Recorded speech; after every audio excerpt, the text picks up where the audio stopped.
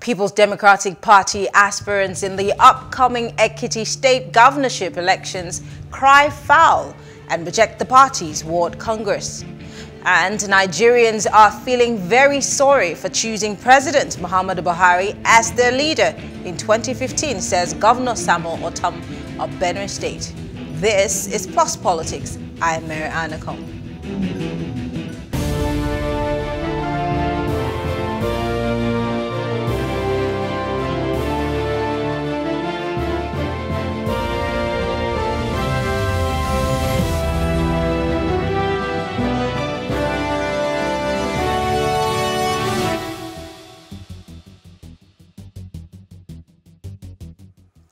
The People's Democratic Party PDP aspirants in the 2022 Ekiti State governorship election have rejected Saturday's ward congress to elect 3 ad hoc delegates in each of the 177 wards in the state.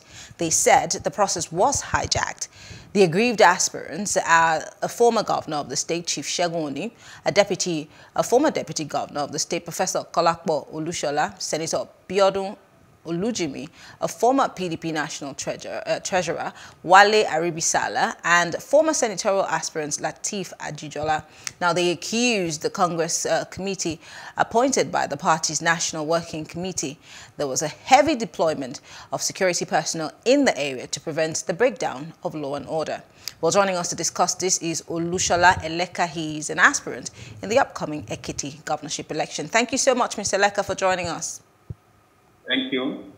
So walk us through exactly what happened over the weekend last week.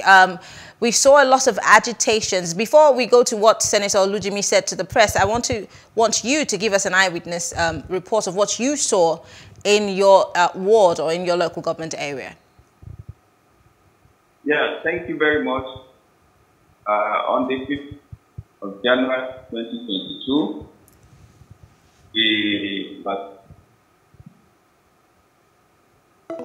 Mr. Eleka, can you hear me?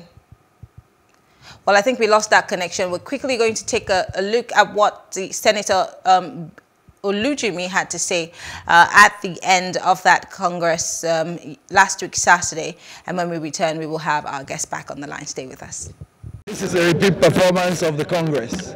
And this was how it was exactly on March 7, 2020. And that is what we have been fighting up until now. And it has repeated itself. Everything hijacked. Everybody compromised. The people who came compromised. And it's like somebody said, a charade. And I begin to wonder what kind of exercise it is. And I think the national should take a look at the activities of the people that were sent to come and conduct this World Congress. It's quite unfortunate, but this is no Congress and it's not acceptable. Apologies, we lost our guest, but he's back. Mr. Eleka, we just heard you say that this was no Congress, meaning that whatever activity or whatever process took place was null and void. And why do you think so? Yeah, thank you. The entire exercise was totally against the electoral guidelines issued by our party. The officers that were nominated from the national headquarters were expected to go to the various local governments they were assigned to. But unfortunately, a good number of them ended up writing names just in Ekiti, in one hotel in Ekiti, while taking our people waiting in the various wards, in the various local governments. We were fortunate in the current local government to get the officers to go with us. And even at that, when we finished going around, when the officers finished going around the wards, they refused to collate the results even at the local government party office in Ekere, and they insisted on going to Ado to do that. Rather than going to Culture Hotel, which was the agreed venue, they decided to shift to NTS Inventor, owned by Governor Fayose. And that is quite unfortunate. And that is against the guidelines listed by our party for this for the election of 300 delegates. So for me, so Mr. Eleka, you're saying that you're alleging that the people who the party at the national level sent had been one way or the other compromised by the former governor of Ekiti State, Governor Fayemi. Is this what you're alleging? No, not Governor Fayemi. We are talking about Governor Fayoshe. Governor Fayoshe, I beg your pardon. Well, I did not see Governor Fayoshe physically, but they were diverted to his event hall center. Rather than collating the results at the Hotel, which was their due venue, you see all of them going to write results that they never went for, results that were not collated on the field, that were just compiled somewhere. They all went to the NTS event center to collate illegal names, and that is not acceptable. Now, how do you know that these results were illegal? How many local governments or wards were you able to get information from saying that maybe these party officials did not show up? How many?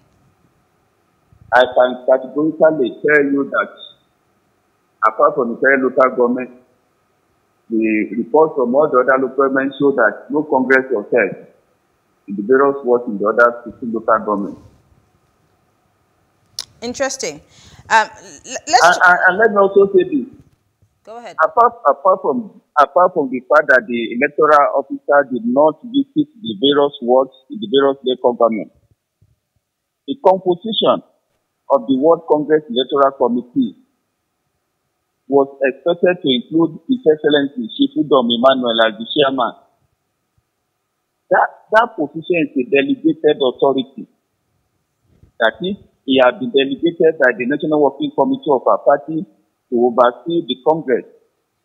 But unfortunately, without approval from the National Working Committee, he also delegated somebody else again, which is against the guidelines. And that alone is enough to nullify the entire Congress. So that is a very important point that should be noted. So what is the case? What is the case now? Because we've seen protests back to back.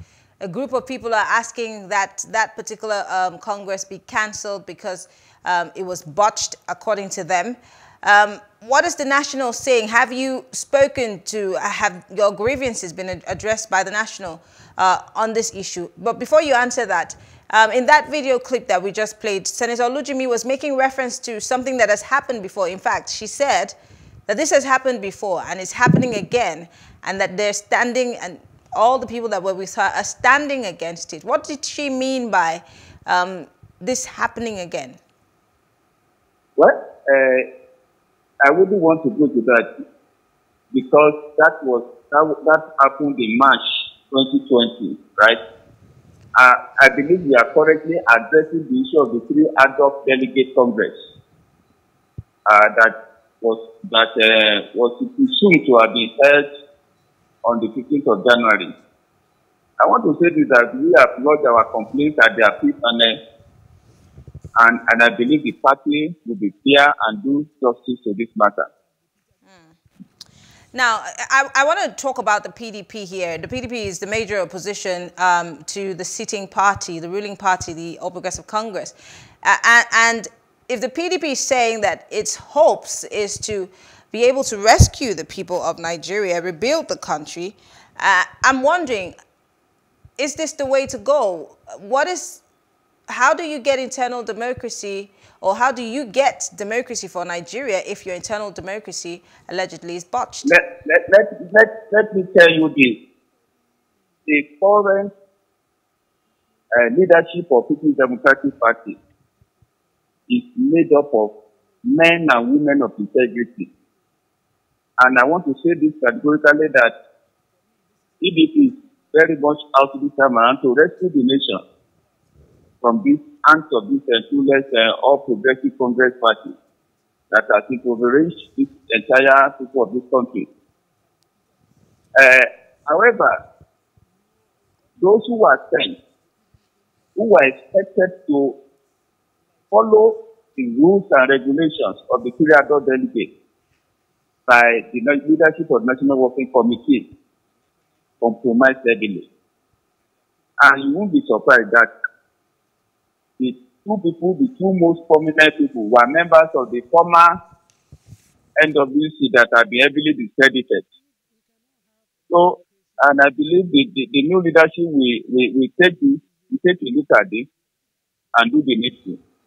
The current chairman of the People Democratic Party is a man of integrity.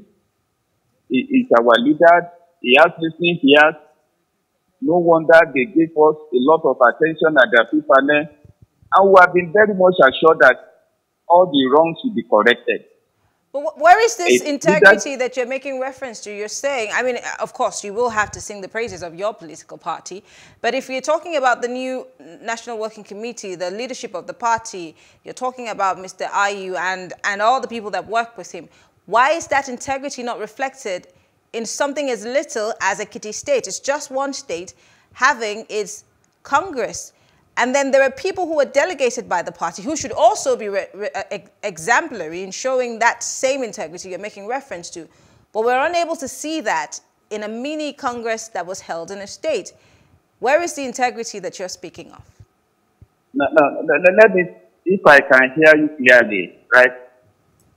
Let me tell you this, that 9 of the electoral officers that were sent did not compromise. They wrote a separate report rejecting the report of the compromised officers. And these were also presented to the appeal panel. That shows that it's just like in the Bible when you have 12 disciples that will always be a Judas. So we want to assure you that if you do that in the midst of PDP, we will not act that way this afternoon because it's a new leadership that is on a mission to rescue the nation. So we are glad that even despite the heavy compromise, we still have a very few excellent minds that refuse to cooperate with them. And that is why we are getting the impact. And we are very sure that the leadership of the party will do what is right because they are asked to do what is right. And I believe in them. So I'd like to go to something that Mr. Kolapo Olusola said, appealing to the aspirants, you included, that might have any complaints to wait for the appeal committee. He said, and I quote, as far as we're concerned, we have done the first leg of our responsibility. The second leg is to collate the results, and no results have been submitted to us at the moment, he says. People are still conducting congresses. He said, if there are complaints arising from the conduct of the Congress, the aspirants themselves will have to wait for the appeal committee, which will come after the committee to file their petitions. But your elections are coming up in June, so how long do you wait for that committee to be able to address your petitions? I can't hear you clearly, please. Well, I'll try again. If you can hear me now. Can you hear me? Okay, better now. Mr. Kolapo Olusola is appealing to all of the aspirants in Ekiti who have had complaints and, of course, reservations about how the conduct of that Congress went. He's saying that you will all have to wait until the appeal committee, which will come after the committee and their petitions. And I'm asking, your elections are coming up sometime in June. How long will you have to wait for this petitions committee to address all of your problems and your questions? Yeah, you see, we don't have to wait for long. Number one, appeal committee met yesterday. We were invited and we presented our petitions to them, and we were well attended to. And we believe in the matter of day or tomorrow, they will be able to submit their report for the consideration of the National Working Committee. But let me tell you this. Sola Eleka should be ashamed of himself. He should be ashamed of his attitude. I begin to wonder who are the people that is affiliated. Is it the same set of people that they refuse to listen to when we lodge complaints right at the stakeholders meeting? It's quite unfortunate. But I'm not surprised because it belongs to the discredited NWC that was shown the way out. Quite unfortunate. Okay. So please, I'll call a lot of is entitled to his own opinion, please. He has not done well. He cannot say he has done well in this assignment. The national leadership repose trust and confidence in him, but he failed them. I'm sorry, but I don't want to say anything concerning Kolapo in your place. Okay. Well, Sola Eleka is one of the governorship aspirants in the upcoming Ekiti governorship elections. Thank you so much for speaking with us. We appreciate your thoughts. Thank you very much. All right. Well, thank you all for staying with us. We'll take a short break now. When we return, we discuss Governor Ortam of Benue State and the former head of state, Abdulsalami Abubakar, as they speak about Buhari's Nigeria. Stay with us.